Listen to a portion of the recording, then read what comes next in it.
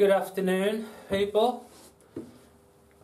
I know I said in the last video that my next video was going to be putting the oil pan on, but I've got another project I wanted to finish as well. These here is one of a pair of small deck boxes that I've made in my workshop at my business to alleviate the problem I have with the water flooding the bilge. As I said in my last video, this roof is a later addition to the boat, and the way they've put it on, it just sort of channels. It's 4 by 5 meters, the top of the boat, so it's like 20 square meters. It just funnels the water straight down into the bilge, and it's fresh water, so it's not good for the boat, obviously. I've tried a few different things to cover it and to deflect the water, and I couldn't really get the right system in place, and part of it is because I didn't have the skills. Now I like to think that I've developed my skills a little bit over the last 4 years, so I think I'm at the stage now where I can solve this problem and still keep the back of the boat open, which is the only open area in the boat, so I don't really want to cover it. So I built 2 of these, and it's simple plywood box that I made from all bits of floor, and it's open on one end, and I'll show you why in a second. So this kind of, I'll show you where it goes in the back of the boat. There's one for either side, and it's just a little thing just to catch the water off the roof and just flick it off, deflect it. And it's difficult in this small space, but I've got this bit here which fits in the gap in the front, so if I can get it in, there we go. So it fits like this, and it goes up the side of the boat, so it gives it a little bit of a lip. It'll all make sense, don't you worry. But I need to make another one of these. I've only got one at the minute. So what I'm doing today is fiberglassing them. I've been to and fro whether or not I should just paint them with like a polyurethane paint to waterproof them, but I thought I might as well fiberglass them. I've got the fiberglass to do, and I need to practice because I need to fiberglass the front of the boat as well. So this will be a good opportunity to practice. So all I'm going to do today is mix the epoxy with some pigments that I've got, and get a few layers of glass on this box, and we'll go from there.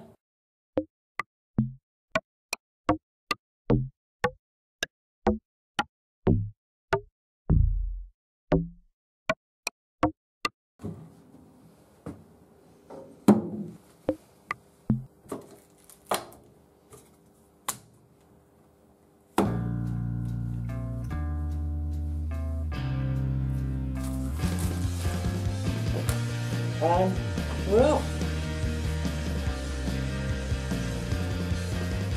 I'm just looking for a way around. It disappears this year. You're on water. I'm just looking for one divine hammer.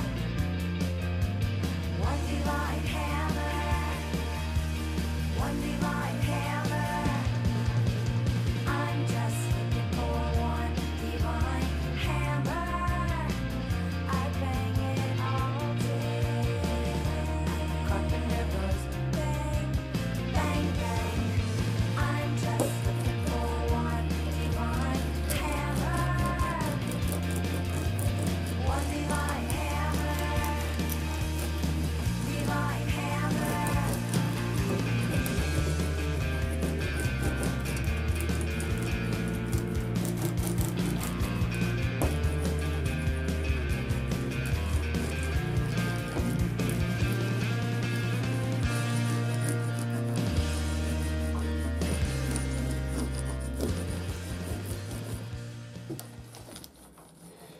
I'm just going over one last time before this stuff goes off.